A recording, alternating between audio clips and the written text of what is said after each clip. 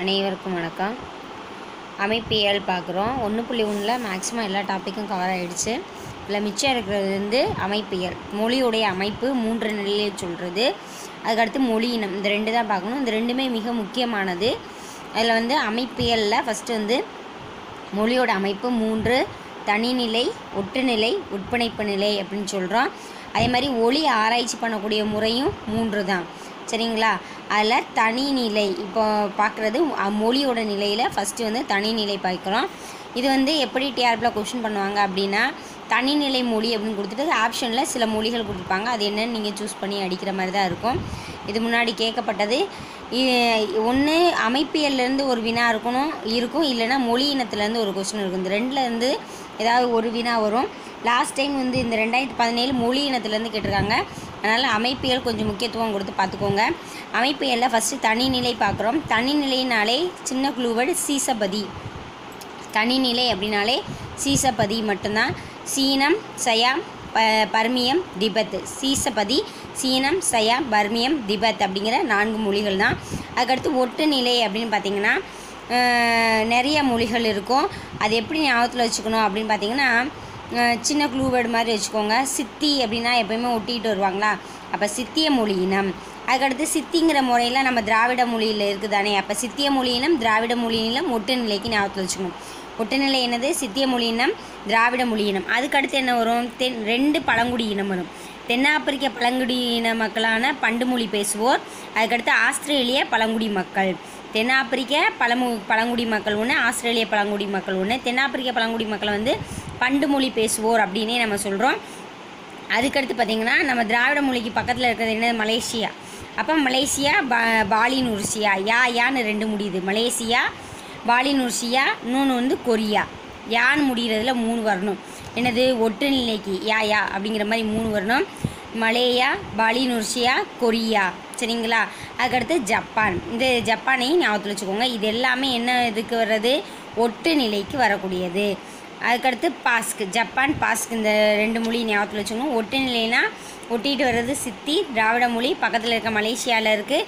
யால 3 வரணும். Malaya, Korea, அதுக்கடுத்து பாலினூர்சியா. அதுக்கடுத்து பழங்குடி இனத்தில் 2 வரணும். தென்னாப்பிரிக்க பழங்குடி இது ஒன்று, ஆஸ்திரேலிய பழங்குடி மக்கள் ஒன்று. அதோட 1 மட்டும் எக்ஸ்ட்ரா சேர்த்துக்கோங்க, 2 சேர்த்துக்கோங்க. Japan, Basque. அதுக்கடுத்து உட்பிணைப்பு நிலை அப்படின்னு பார்த்திங்கன்னா, இது ஏற்கனவே நம்ம ஒரு வீடியோ பண்ணியிருக்கோம்.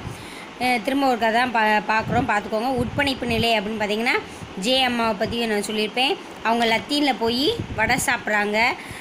ஐ அப்படின்னு சூப்பராக இருக்குதுன்னு சொல்கிறாங்க. எண்ணெய் அதிக நாள் இருந்தனால கிருகிருன்னு வந்து கண்ணை சிமிட்டுறாங்க அப்படின்னு வச்சுக்கோங்க. ஜேனா ஜெர்மன். அதுக்கடுத்து லத்தீனில் போய் வடை சாப்பிட்டது வந்து வடமொழி. ஐன்னு சொன்னது வந்து ஐரோப்பியம். கிருகிருன்னு வந்தது கிரேக்கம். அடுத்து செமிட்டிக்.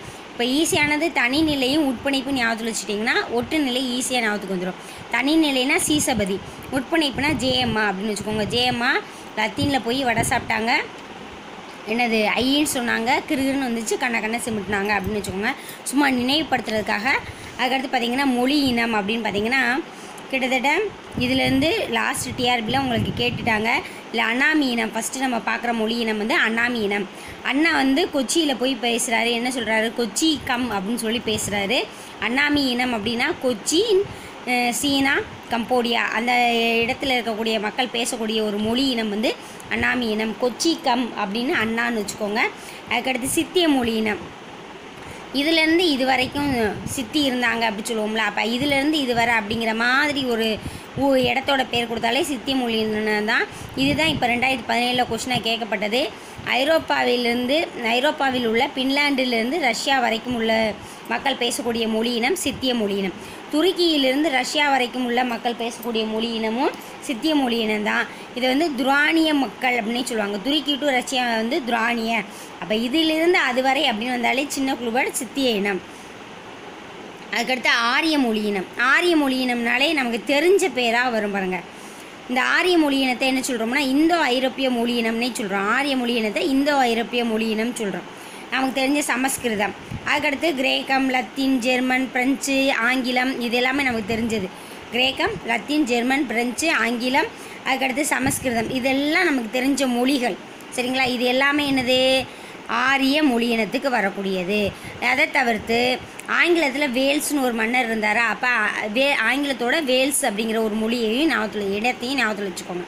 அதுக்கடுத்து பாரசீகம், சால்வோனிக், கோதிக், கொல்டிக், இந்த மாதிரி வித்தியாசமாக 3 பேர் வந்து ஆரிய மொழியினத்துக்கு வருது. மேக்ஸிமம் நமக்கு தெரிஞ்சது தான் 3 மட்டும் தான் தெரியாதது. என்னது?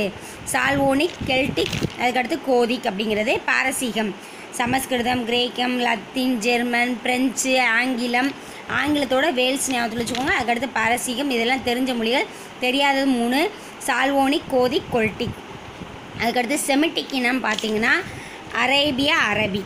செமிட்டிக் கண்ணை சிமிட்டுறது, அரேபியா, அரபி, அந்த 2 இடத்துலையும் கண்ணை சிமிட்டுறாங்க. அடுத்து வந்து 3 வரும் பாருங்க. எபிரேயம், எத்தோப்பியம், எகிப்து. எத்தோப்பியம், எகிப்து. இங்கெல்லாம் கண்ணை சிமிட்டணும்னா எத்திடுவாங்கன்னு வச்சுக்கோங்க. எபிரேயம், எகிப்து, எத்தோப்பியம், இதெல்லாம் வந்து என்னது? செமிட்டிக் இனம். அதுக்கடுத்து யூதம், ஹீப்ரு. இதை வந்து இந்த கிறிஸ்டியன்ஸ் அப்படின்னே வச்சுக்கோங்க. சிமிட்டுறது, கண்ணை சிமிட்டுறதுக்கு யூதம், ஹீப்ரு அப்படிங்கிற 2மே வரும். அதுக்கடுத்து வந்து பார்த்திங்கன்னா பீசீனியம், அபிசீனியம், அவ்வளோதாங்க. பீனிசீனியம், அபிசீனியம் அப்படின்லாம் ஒரு இடம் பேர் இருக்குது. அதுக்கடுத்து வட ஆப்பிரிக்கா. கொஞ்சம் நமக்கு சம்மந்தமே இல்லாத வார்த்தைகளாக வந்துச்சுன்னா செமிட்டிக் இனம் தாங்க.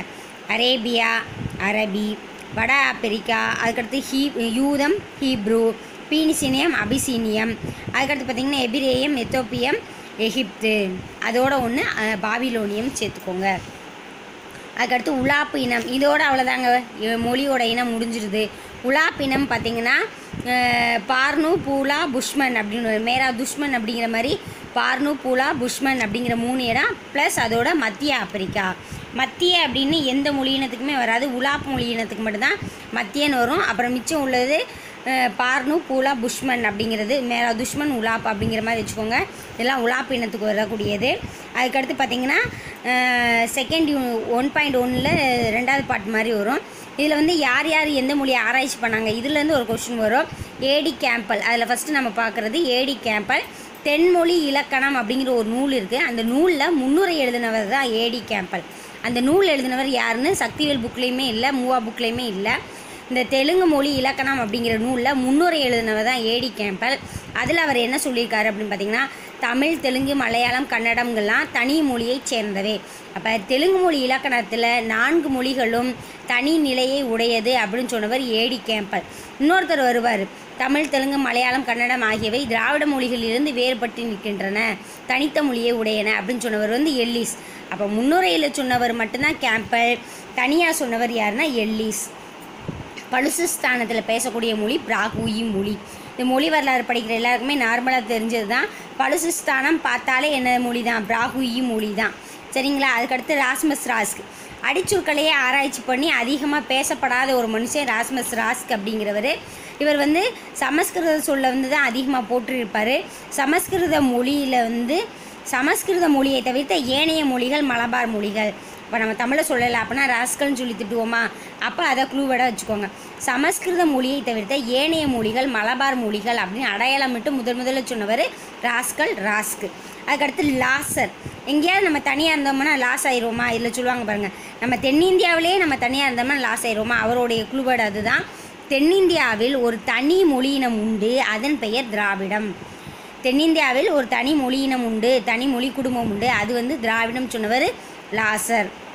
வில்லியம் கேரினா கேரியல்னு வச்சுக்கோங்க. எப்படியாவது 2 டப்பாவாவது கேரியரில் இருக்கும் அந்த டிஃபன் பாக்ஸு. அப்போ தெலுங்கு, தமிழ் ஆகியவை திராவிட மொழிகளில் தனித்தன்மை வாய்ந்தவை. தெலுங்கு, தமிழ் ஆகியவை தனித்தன்மை வாய்ந்தவை அப்படின்னு சொன்னவர், தனி மொழியாகவே கருதப்படக்கூடியவை அப்படின்னு சொன்னவர் வில்லியம் கேரி.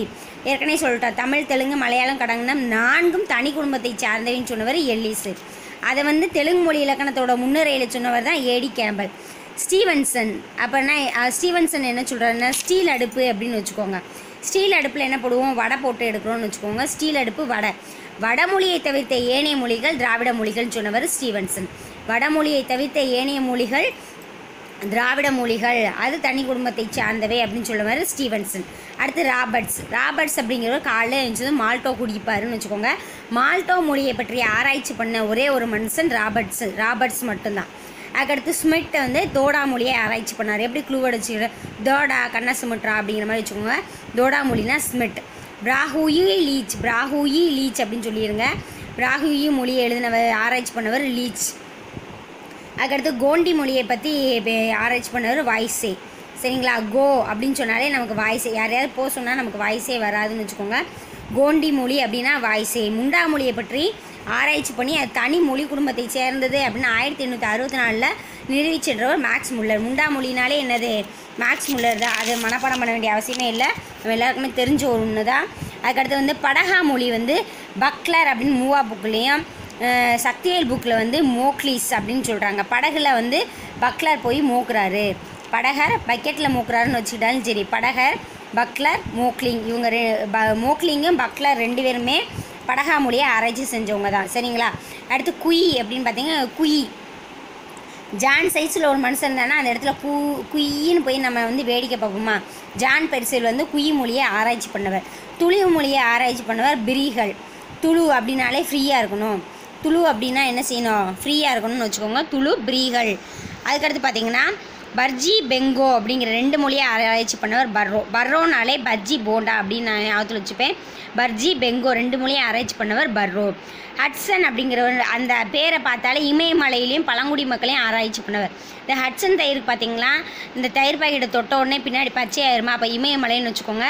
ஹட்சன் அப்படிங்கிறவர் ஆராய்ச்சி பண்ண, சில இடத்துல ஹாட்சன் இருக்குது, சில இடத்துல ஹட்சன் இருக்குது. அந்த பேரை பார்த்தாலே இமயமலை பகுதிகளையும் பழங்குடி மக்களையும் ஆராய்ச்சி செய்தவர் அவர் தான். திராவிட மொழிகளில் புனித மொழி தமிழ். திராவிட மொழிகளில் புனித மொழி தமிழ் அப்படின்னு சொன்னவர் யாருன்னா CR ரெட்டி அப்படிங்கிறத ஞாபகத்தில் வச்சுக்கோங்க. திராவிட மொழிகளில் புனித மொழி அப்படின்னு பார்த்தீங்கன்னா தமிழ் அப்படின்னு சொன்னவர் யார் அப்படின்னா CR ரெட்டி அவர்கள் தான் சொல்லியிருக்காரு.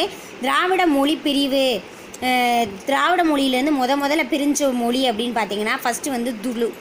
திராவிட மொழியிலேருந்து முதல்ல பிரிஞ்சது துளு. இதை சொன்னவர் யார் அப்படின்னு பார்த்தீங்கன்னா சுப்பிரமணியன்.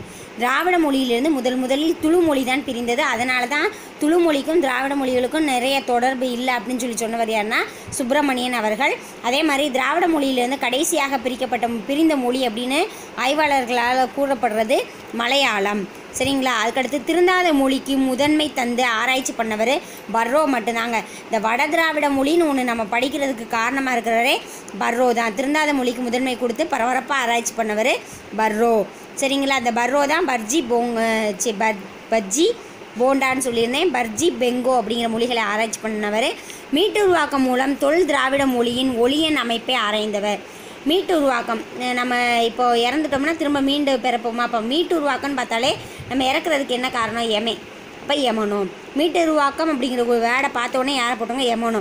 இந்த மாதிரி ஒரு கருத்து வந்துச்சுன்னா அது எமனோ தான் சொல்லியிருக்காரு. மீட்டுருவாக்கம் மூலம் தொல் திராவிட மொழியின் ஒளியன்களை ஆராய்ச்சி செய்த ஒரே ஒரு மனிதர் எமனோ அவர்கள். ஃபஸ்ட்டு திராவிட மொழி குடும்பம் என பெயரிட்டவர் நம்ம கால்டுவெல் தான். இந்த ஃபஸ்ட் யூனிட் படிக்கிற காரணகர்த்தாவே யார், இந்த கால்டுவெல் ஐயா அவர்கள் தான். முதலில் திராவிட மொழி குடும்பம் அப்படிங்கிற பெயரை வச்சவரே நம்ம கால்டுவெல் தான்.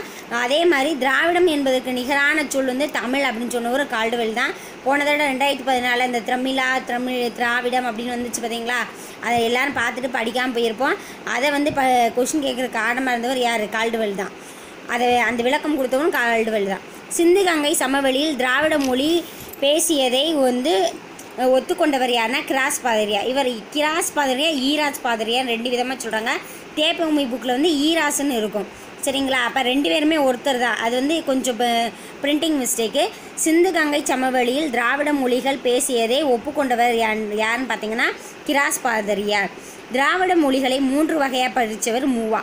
திராவிட மொழிகளை 3ஆக பிரித்தவர் மூவா அவர்கள். திராவிட இனம், ஆரிய இனம், ஆரிய திராவிட இனம் அப்படின்னு சொல்லி 3ஆக பிரிச்சிருப்பார். ஒளியை ஆராய்ச்சி பண்ணக்கூடிய முறையும் எத்தனை, 3. அதுக்கடுத்து இந்தியாவில் உள்ள மொழி குடும்பங்கள் மொத்தம் 4. 3 கடுத்து எத்தனை, என்ன நம்பர் வரும், 4. இந்தியாவின் மொழி குடும்பங்களின் எண்ணிக்கை 4. சரிங்களா. அதுக்கடுத்து பார்த்திங்கன்னா குகை கல்வெட்டு, நம்ம குகை கல்வெட்டோட எழுத்துக்கள் பிராமி என்றும் அதோட மொழி தமிழும் அப்படின்னு சொன்னவர் தேப்பூமி.